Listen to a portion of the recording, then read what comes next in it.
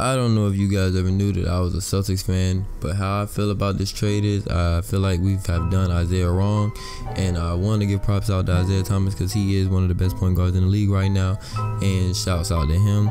But with this Kyrie Irving coming to the Celtics, man, I'm not too happy. But at the same time, you know, I'm grateful. I'm glad we at least got somebody that's worth the talent of Isaiah Thomas. I'm saying this now, Kyrie Irving, you want your own team so bad, boy. You better bring us.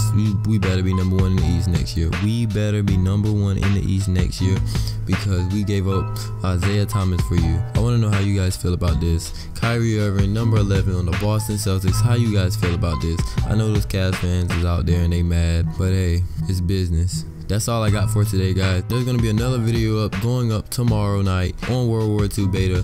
And if you haven't already, go ahead and hit that like and subscribe button. And Hardwood Sniper is out. Peace.